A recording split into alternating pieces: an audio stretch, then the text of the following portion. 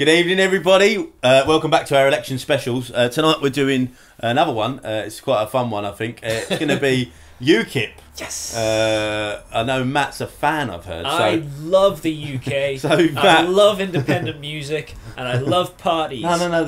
That's not them. Oh. No, that's Okay. that is their name, but that's not. Oh, it's not right, indie okay. music. This or... could be interesting. Then. Okay, well, right. you might have the wrong one. So would you vote for them? And I mean the UKIP that are going to the UKIP, to the Nigel polls. Frogface Farrage. That's it. Yeah, you do know that. No, not even slightly. It is without doubt the most horrific excuse for a political party I've ever seen. And if you all think that, yay, they stand up for the underdog, they're against the system. There are the f***ing system. They're all bankers. 100% of their MPs were privately educated. Granted, they've only got 2, but still, that's still a stat. It's still a f***ing fact. They're c***s. So yeah, what do you think of him? He is, right, he was born for politics because he looks like he should be in spitting image without them having to do anything to his face. There's a wobbly... He's got, like, no chin. He's got teeth going out on all different angles. A man that's fighting to get rid of the NHS has terrible teeth. Surely him, above everyone, would require them. Also, he's a guy that apparently had cancer that got fixed by the NHS, yet he wants to get rid of it. No doubt. Now, this is just me speculating. The doctor that did it was an immigrant. Just saying. Yeah. That's not a fact. That's just me. I've got to say, I mean, they are the... We're talking about the Conservatives in one of our other specials, but...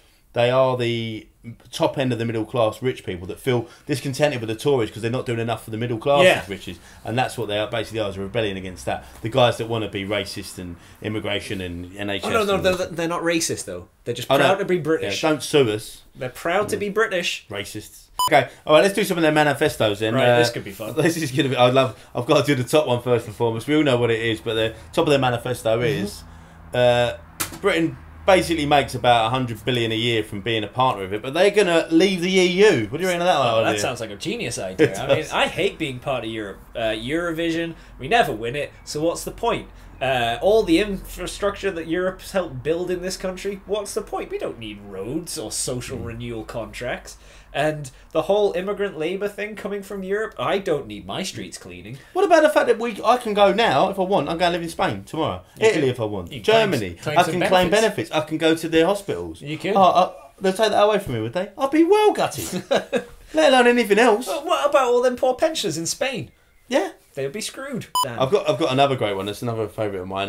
Despite the fact that we can all watch internet porn on the internet now and watch sex all day long. Is that what you're doing on that iPad? No, let me just say, because kids don't know how to use tablets in the internet, do they? But what they're going to do to stop teenage pregnancies, they're going to abolish sex education in primary schools. How is that a good idea? Well, because, it's all about the birds and the bees, and there's the stork delivers the baby. They need to be taught this to kids. They don't need to get rid of it. Well, yeah, but no, it's wrong. You can't teach kids about sex because it's a natural human function. Kids are going to it's part of life. What about this one as well? There's no tuition fees if you do a good degree. Yeah, I mean, this is ridiculous. If you do science, engineering, maths, or what's called the STEM subjects, then you won't have to pay tuition fees. But if you want to, I don't know, become an artist or a political thinker, do sociology, maybe one of those ones that looks at politics and say how shit it is, then you'll have to pay the $9,000 and deal with it. Absolutely. And another one for the right-wingers, they're going to cut $9 billion of foreign aid. Oh, yeah. There's only just at the moment, how many people died in the sea in Italy? 900, they reckon. They're running away from war. Yeah. Help the world, Jesus. What, we're going to live in our little house with all our money and shut the door?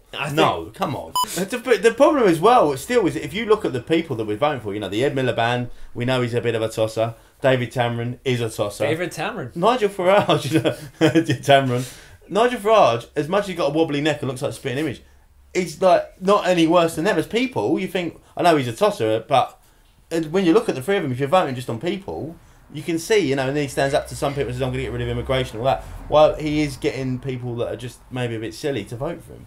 Yeah. Sadly. Well, I look at it this way. Which one would I like to have leering over me while having sex with me?